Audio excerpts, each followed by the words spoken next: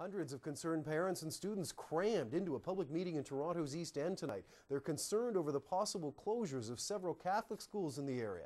Lorenda Redekop is just back from the meeting and has more on this in our newsroom. Aaron, it was a packed house at McNeil tonight. That's one of the high schools that could either be closed or have its students moved to another location. Parents and students at the all-boys school don't like either option. There are 5 Catholic high schools in that area. 4 are already overcrowded and have students in portables. One school, St. Patrick, doesn't have nearly enough students.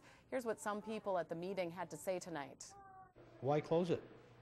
I mean, it's been a great school for several years, and a lot of people come here, a lot of famous people came here. I went to Notre Dame, and I think it's a great part of this neighborhood, and I want it to stay where it is. There's no decision yet, though. There's still one more public meeting.